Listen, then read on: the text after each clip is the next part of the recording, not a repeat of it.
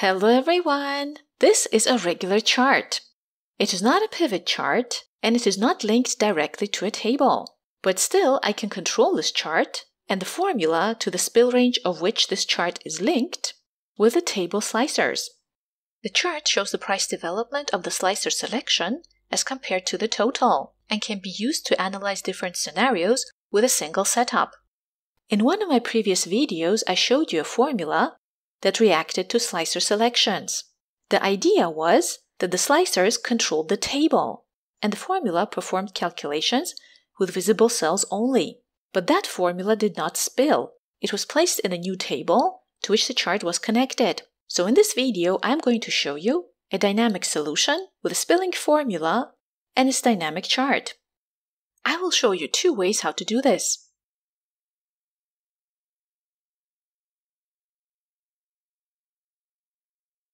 As a first step, I'm going to convert this data range to a table by clicking it and pressing Ctrl and T together. This is necessary for applying the slicers. Let's add the slicers. I will choose outlet and brand.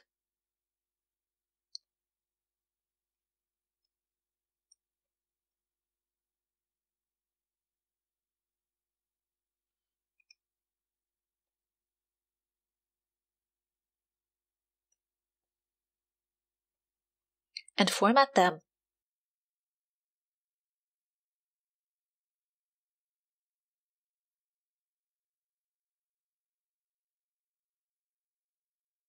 The first method uses a helper column in the table.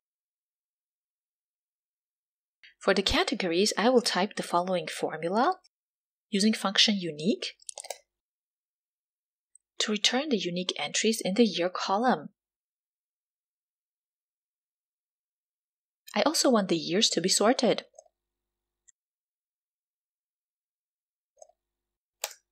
To calculate the total average price, I will divide the sum of sales values by the sum of sales units.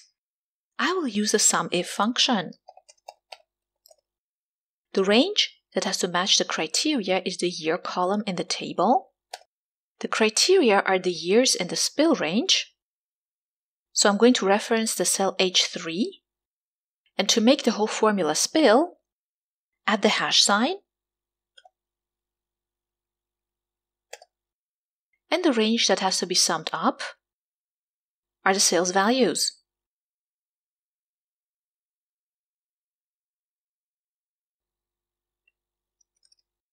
Let me copy this formula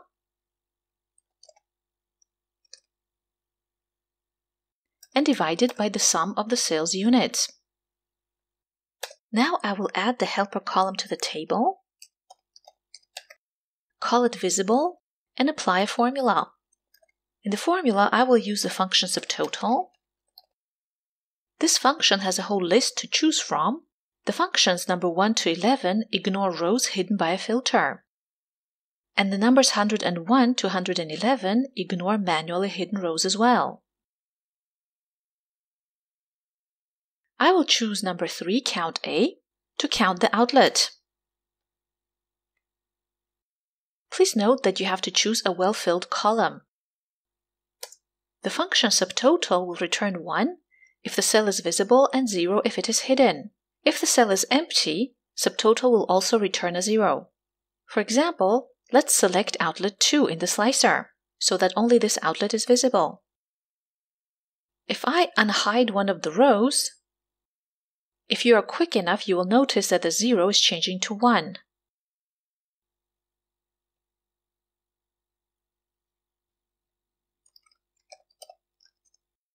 For the average price of the selection, I will use the function SUMIFs because I will have two conditions, the year and the visibility. The SUMIFs function will sum up the values. The year column has to equal to the years in the spill range. And to make the whole formula spill, I will add the hash sign after cell H3 because cell H3 contains a formula with dynamic array functions that spill. So adding a hash sign after this reference will make my new formula spill as well. and the column visible has to equal 1.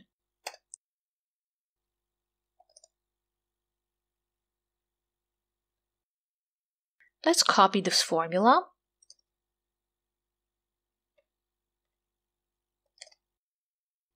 and divide it by the summed up units.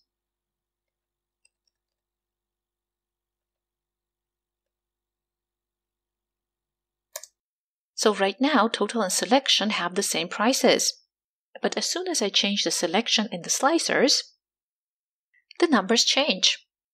I would also like to have a dynamic chart. But to have a changing number of categories, I need to make it from a single spill range, and here I have 3.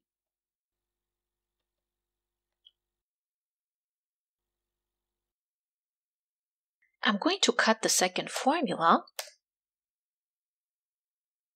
and wrap the first formula in the choose function. The choose function assigns values to index numbers. But if I place the index numbers in curly brackets separated by commas, then the choose function will deliver an array. The first value will be given back by the formula for the categories with the function unique, and the second value will be given back by the formula for the average total price. In this formula, I'll have to make an adjustment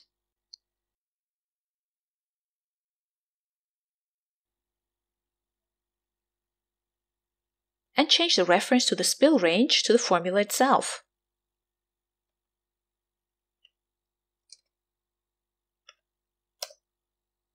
Of course, I got the spill error because I still have to cut the third formula, which is in the way of the new spill range of the function choose.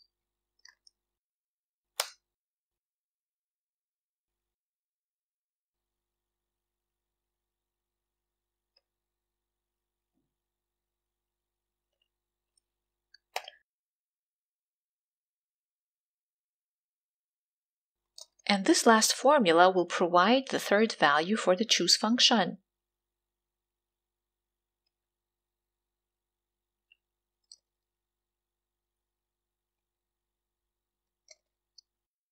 Again, the reference to cell H3 with the hash sign has to be changed to the formula with the unique function. Let's format the numbers, and I'm selecting more rows in case I have more years later.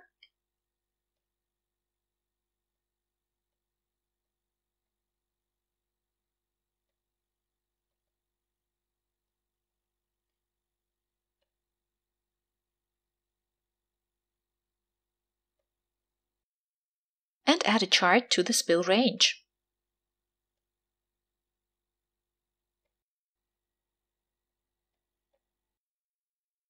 Format the chart. I'm going to speed up.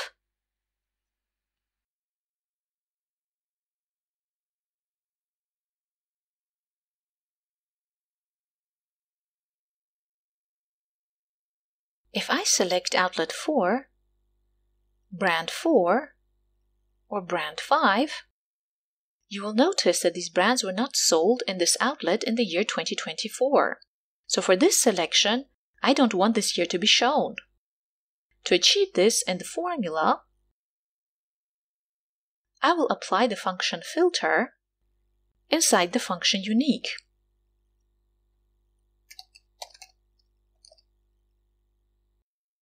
And filter the year column to include only visible rows, where column visible is equal to 1.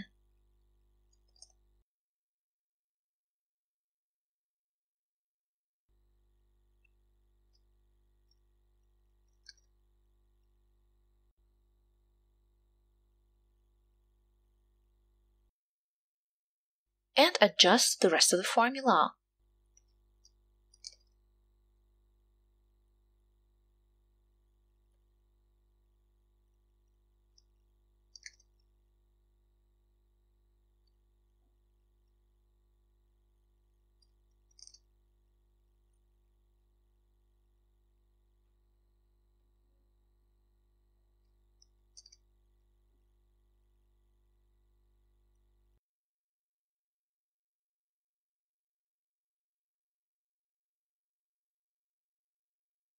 and the number of the years shown in the chart will depend on the slicer selection.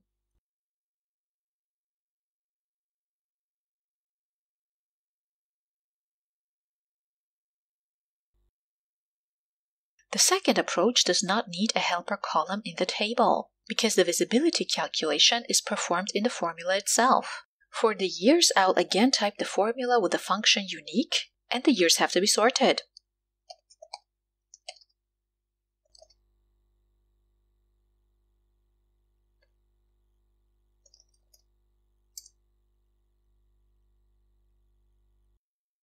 For the total average price, I will type a formula with the SUMIF function.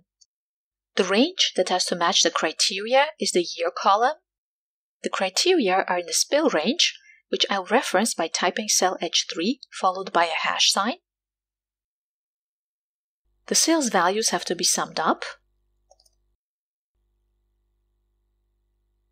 And the sum of the values has to be divided by the sum of the units.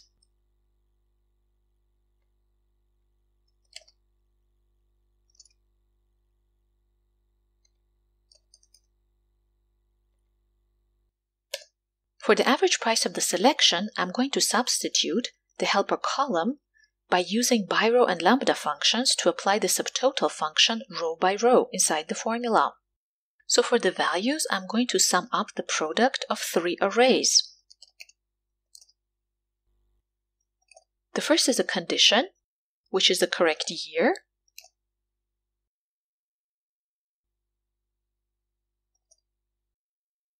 The second is the visibility.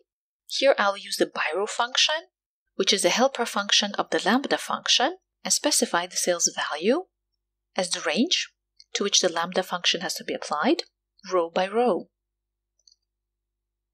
The lambda function is used for creating custom functions. The subtotal function will be applied through the lambda function.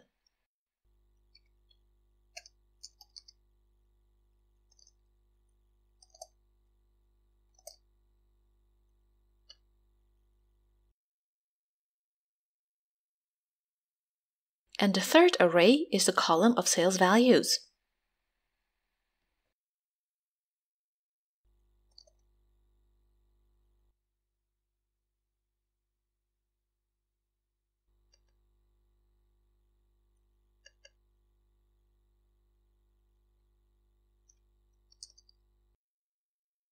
Copy the formula, paste it, and adjust it for sales units, so that summed up sales value is divided by the summed up sales units.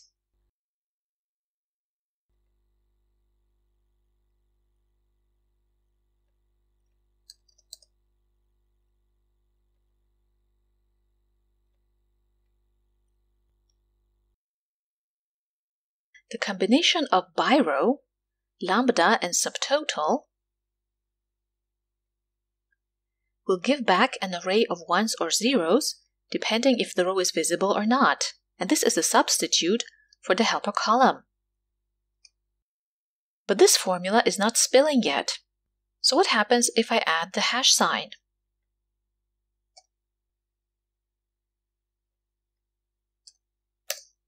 I will get an error.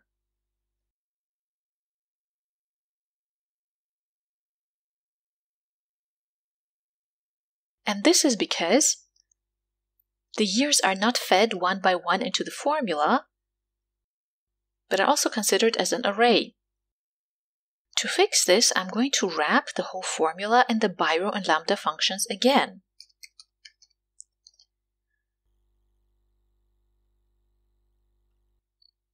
This time, the lambda function has to be applied row by row to the spill range starting in cell H3. So I'll type H3, followed by a hash sign.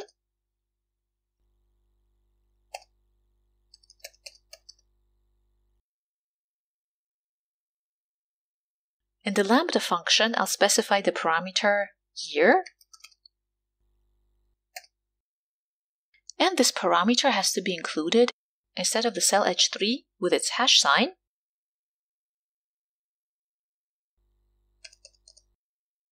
In the formula.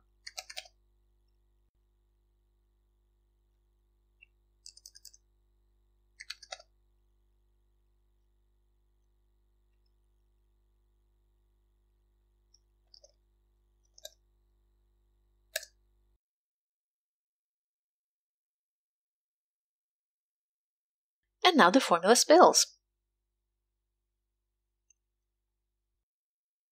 Again, if I select outlet 4, brand 4 or brand 5,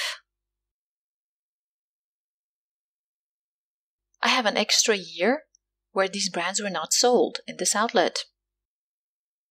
So for this year not to be shown, I need to adjust the formula in cell H3.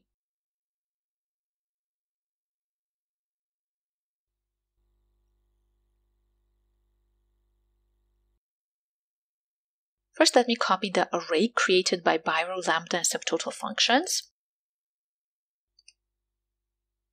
In the formula in the cell H3, as a first step, I'm going to filter the year column to include only visible rows. This means that the entries in the array delivered by the biro, lambda, and subtotal functions have to equal 1. Then from the resulting array, the unique and sorted years will be derived. Now if I select outlet 4, brand 4 or brand 5, only 3 years are displayed. And as a last step, I need to pack all 3 formulas into one using the choose function to add the dynamic chart. So I'm going to cut the second formula,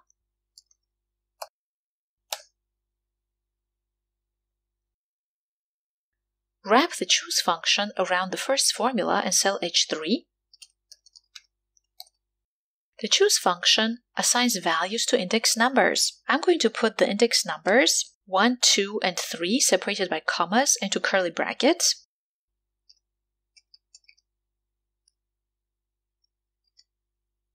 So 1, 2, and 3 because I have 3 formulas. And the choose function will deliver an array.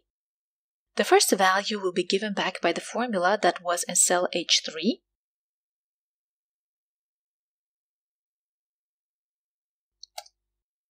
The second value will be given back by the formula that was in I3.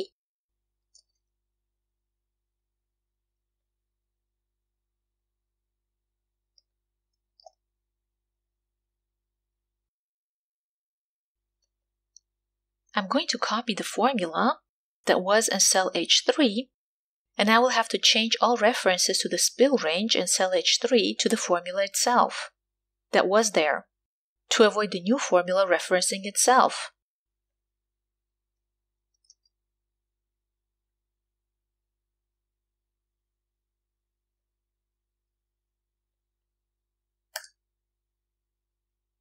Now I'll cut the third formula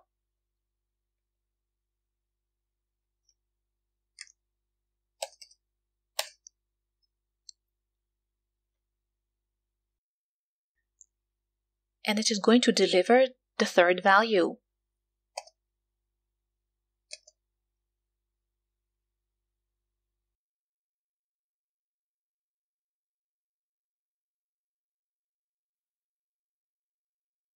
And again change the reference to cell H3 to the original formula that was in it.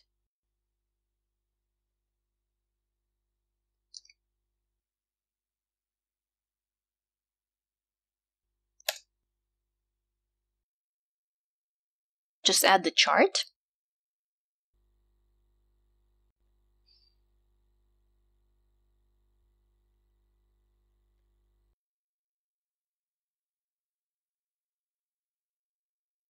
And now we have a neat chart for analyzing the price development of different selections as compared to the total. If you like this video, please like and subscribe for more contents like this.